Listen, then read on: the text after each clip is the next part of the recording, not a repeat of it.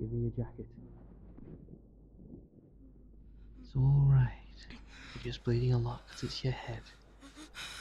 I swear you kids would never have lasted in medieval Europe. I don't know about that. He almost got me good when I tried to pull him from under there. It looks like the bleed has forced his brain to prioritize his lower fight or flee responses.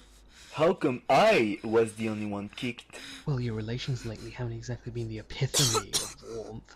He was like that earlier. How earlier? Right before he fell. Doesn't matter. Take him anywhere, it won't help anything. It won't stop until it's over, no matter what anyone does.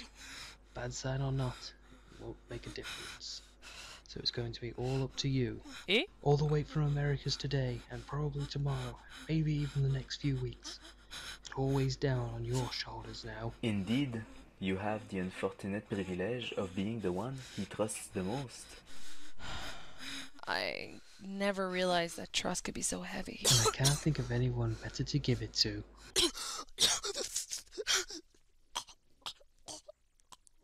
No, you're supposed to hold it to your face, you stubborn idiot. Gravity's not going to do it. Chapstick. Eh? Sure. Whatever you want. I'm kind of sleepy. I can sleep? Sure, I'll be here. Oh. Okay. Cool.